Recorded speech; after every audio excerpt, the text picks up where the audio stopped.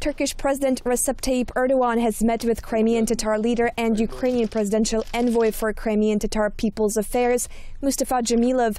Erdogan said that his country's main priority in settling Ukraine's crisis is peace, prosperity, and security of Crimean Tatars.